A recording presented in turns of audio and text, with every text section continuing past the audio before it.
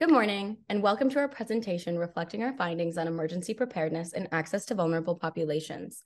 Throughout our investigation, we explored questions surrounding the feasibility of emergency preparedness and kit distribution throughout the city of Hamilton.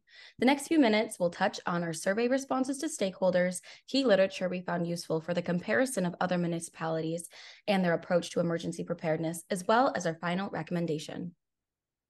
Our primary research consisted of creating and sending out a survey to relevant stakeholders that could help us better understand emergency preparedness in the city of Hamilton. We received responses from 4 expert connections and compiled them into a matrix with aggregate takeaways. Overall, we identified specific marginalized populations across Hamilton that the city currently fails to represent sufficiently, geographic areas of concern, and guidance about existing services that could assist with preparedness kit distribution. The following slide is what the survey matrix looks like. Our bibliography of resources consists of more than 30 entries that include comparable studies on emergency preparedness. It is formatted so that the title, author, region, and a short text summary are clearly stated. And finally, there is a URL that is accessible to anyone.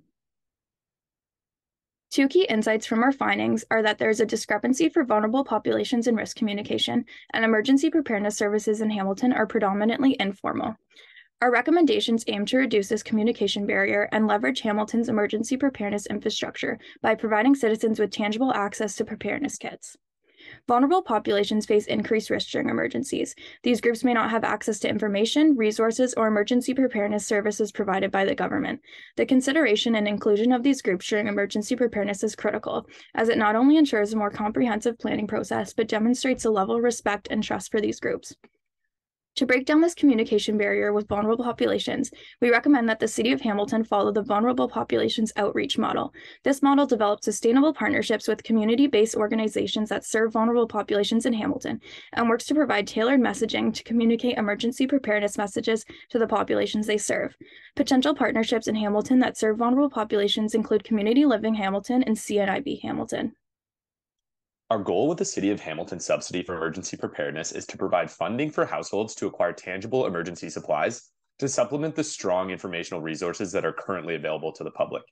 The idea is relatively simple. The city would partner with reputable organizations that produce EPKs, such as the Canadian Red Cross or the Salvation Army, and subsidize the purchase of these kits for households within the city. There are 4 EPK options that we've identified. Both the Red Cross and Salvation Army develop pre-made basic and deluxe kits ranging from $50 to $220. Our cost model took the after-tax unit of cost, adding in shipping and handling, which came to $30 based on the average dimensions of each kit. This example has been laid out to show capital Hamilton would need to raise if they wanted to subsidize 5,000 kits. The bottom portion of the model shows how it would cost the city based on 8 different subsidization intervals.